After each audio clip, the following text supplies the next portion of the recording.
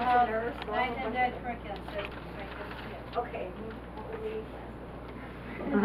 Okay, so as Ron, I can't do this, but I gotta wait till it might be a little odd. Okay. My friends are here for support. Okay. So, as of July 1st, 2018, New York State said, hey, we gotta do something. There's a big epidemic here. A lot of people are dealing with mental health illnesses and they need support. So New York State came out and mandated that mental health education be taught throughout New York State and K through 12, which is huge. So Valley Central was very proactive, wanted to get on this as quick as possible. And so a team of us got together in August, and I mean, we busted our butt for like a whole week, and we got this curriculum done. So we took the framework from New York State, which has three main standards. The first is self-management, which basically it deals with like developing self-awareness and self-management skills, things like resiliency, which ties in nice. A lot of these tie in really great to life as sport. So it's kind of easy for me on my end when I have them in the class because it just comes natural. We're already doing a lot of this stuff. And then we go into relationships, which is like healthy relationships, unhealthy relationships. We talk about things like communication skills, which I'm really surprised. We need to like up the ante with that because they're so used to their devices, and you know, that's hard for them to kind of break away from that. So we talk about things like communication skills, empathy, compassion, acceptance, gratitude, and then we go into resource management, which with all my lessons, I really try to link. So how can you help yourself if this is going on? How can you help a family member? How can you help a friend? Because they really are the first line of defense. They know their friends very well. I tell them this all the time.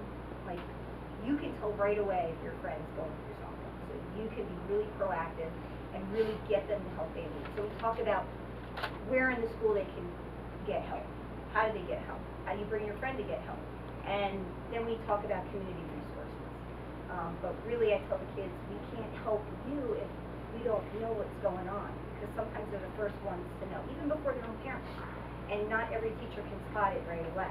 So I really try to gear my lessons that way, so they're being more mindful of what's going on around them. And so the framework and standards are really good, but we wanted to do more. We needed more. We knew our kids were dealing with a lot of tough topics, and a lot of them are mental health related. So we implemented a bunch of different things that fall under a lot of those framework standards. Things like depression, anxiety, self-esteem, suicide, self-harm.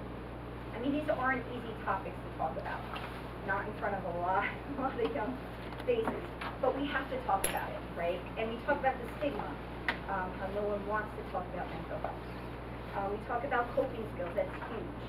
A lot of kids suffer, they don't really know how to handle their emotions or feelings. We talk about eating disorders, body image, harassment, or DASA.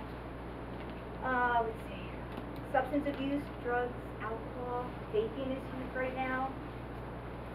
We talk about the teenage brain. I tell them every choice you make is affecting the development of your brain right now because it's not fully developed. So you need to make smart choices. We're going to be going into talking about violence in schools, social media, and on-screen violence. All these things, I link it all the way back to mental health. How is this affecting your mental health? And what can we do to help you, to help yourself? The last 2 weeks in our school year, we're going to focus on the seniors because a lot of those students, they might be going on to college, some might be going right into a career, and I have older kids, so I've talked to a lot of them and their friends that when they went off to college, a lot of them like, whoa, I was like, nah, like I wasn't ready for like time management. So we're going to try to work with them and pull some of the big points and things that they might face when they leave, you know, Valley Central and going to college. You know, they're faced with tough decisions.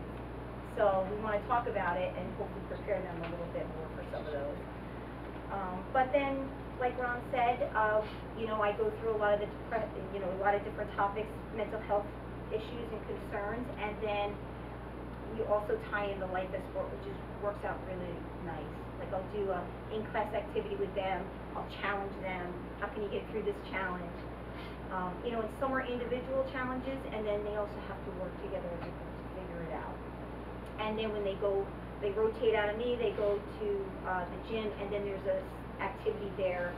Sometimes it's a group activity or individuals. They have to really work together to figure these things out, because they have to know how to do that when they leave here.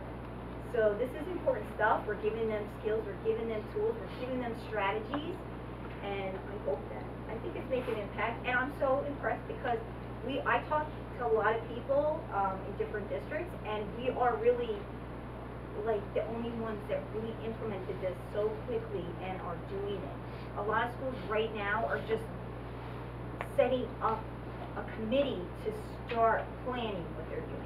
So we really have a big jump on it, which I'm so impressed by.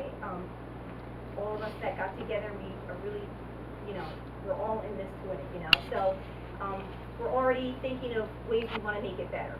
So it's going to keep getting better, and it's going to be great. So it's already Thank you. And Kristen is the perfect person to be teaching this course.